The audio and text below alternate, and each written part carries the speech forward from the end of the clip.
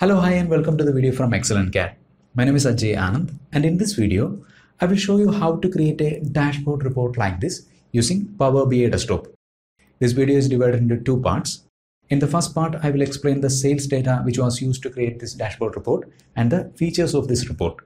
In the second part, I will show you how to create this dashboard report step by step, and it won't take more than 10 minutes.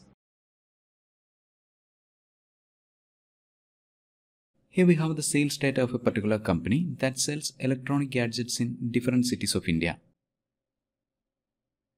We have records from second week of January 2021 to last week of December 2021. Now a closer look on the details. Date of sale in the first column, product name in the second column, category in the third column, name of the sales representative in the fourth column, name of the city in the fifth column, number of units sold in sixth column, unit price in seventh column, and amount in eighth column, that is the last column. Note that there are 1560 records. Now the dashboard report created using this data. You can see 5 different charts in this report. A bar chart that displays the amount of sales happened in each month of the year 2021. Another bar chart which shows the amount of sales done by each sales representative. A line chart with the amount of sales happened in each city. A column chart which shows the product-wise sales. And a pie chart with the category-wise sales. This slicer here can be used to filter this data by a particular month or months of our choice. Suppose I want these charts to display only the sales happened in the month of July. I will click on July and all these 5 charts updated accordingly. We can have multiple selections by holding the control key. And these chart elements also will work as slicers. If I click on this bar corresponding to this sales rep called Tara, all other charts will update accordingly. A few more sales reps. All these charts are displaying only the details corresponding to the selected sales reps. Similarly, if I click on this slice corresponding to laptop, all these charts will update accordingly.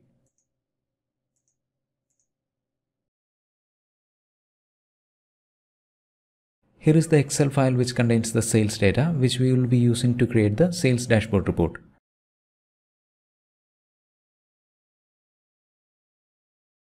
Note that there are 1560 records. We'll close this file. Open Power BI Desktop. Close this dialog. Before importing the data, I will name this file. In the File tab, Save, Dashboard Report, Save. In Power BI, we can import data from different sources. Get data, and these are some of the commonly used data sources. If your data source is not listed here, click on More. These are the different sources from which we can import data into Power BI. More than 100 data sources are listed here. In this case, we have the data in an Excel file, so I will close this dialog. To import data from the Excel file, click on Excel Workbook. Our Excel file is stored in the desktop. Sales data, select the file, open. We have a dialog called Navigator, and here is the Excel file from which we want to import data. Data is the name of the worksheet containing records. Mark this checkbox, and here is the preview of the data present in the file.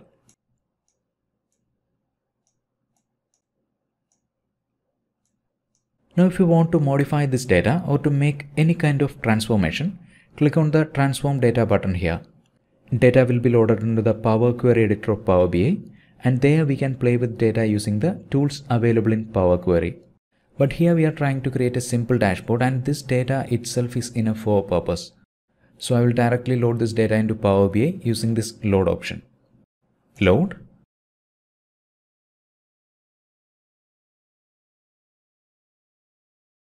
Data is loaded into Power BI.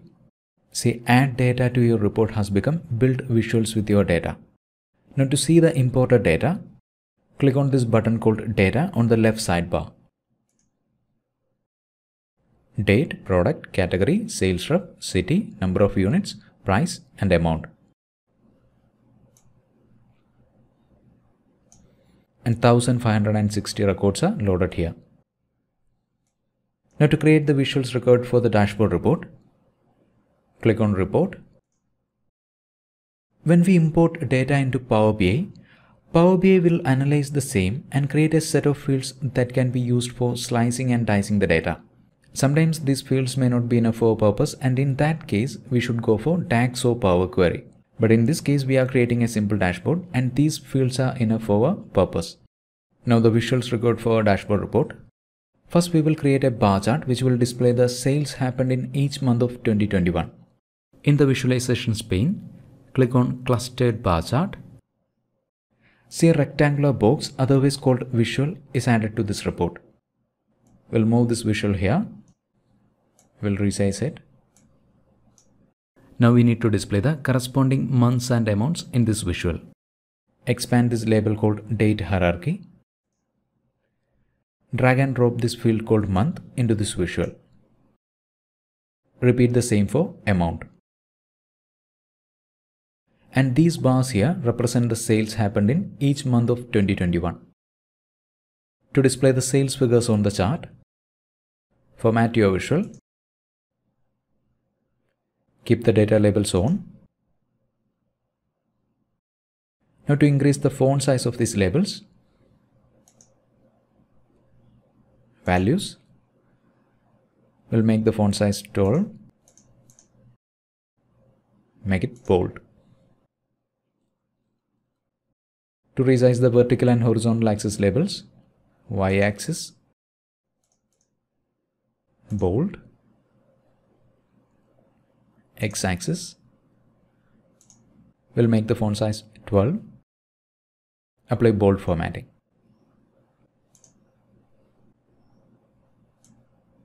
Next one is a bar chart which will display the sales done by each sales rep. To create the visual, once again click on Clustered Bar Chart. Select Sales Rep, then Amount. The formatting which we have done to this chart can be copied into other charts. For that, select this chart, click on Format Painter, click on the chart where you want to copy the formatting. Now if you want to sort this data according to the alphabetic or reverse alphabetic order of sales rep, click on these three dots, Sort Axis, Sales Rep. For alphabetic order, once again 3 dots, Sort Axis, Sort Ascending. Third one is a column chart displaying product wise details. For that, click on Clustered Column Chart.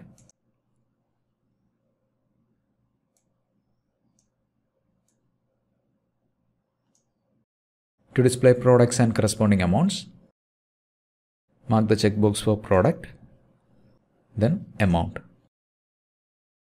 To copy the formatting, Format Painter, click on the column chart. To sort this data according to the product name, click on 3 dots, Sort Axis, Product. Next one is a line chart which will display the sales happened in each city.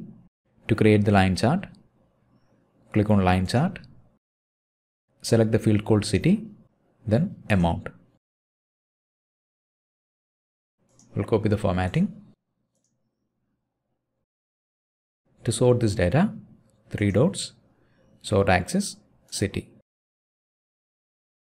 Right now these figures are displayed in kilo.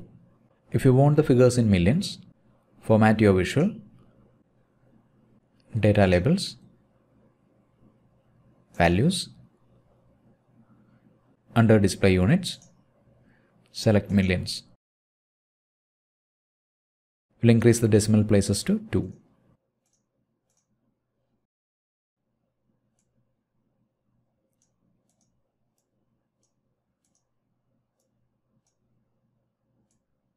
Now the pie chart which will display category wise sales details. For that, pie chart, category, amount.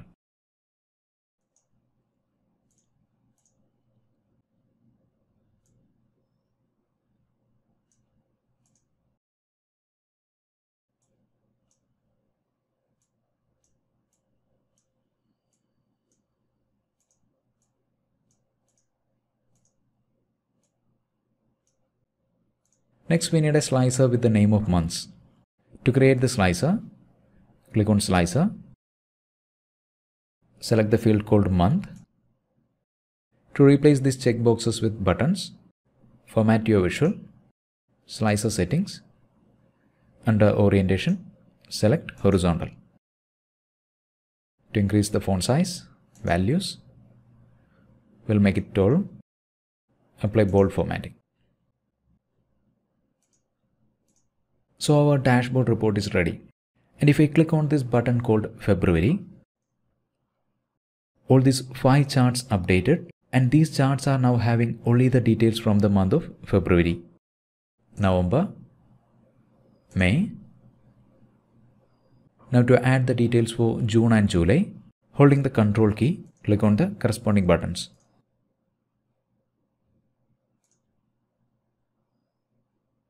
Click on one of the selected buttons to remove the filter. And if you want to change the appearance of this dashboard report, go to the View tab, select an appropriate one from these predefined themes.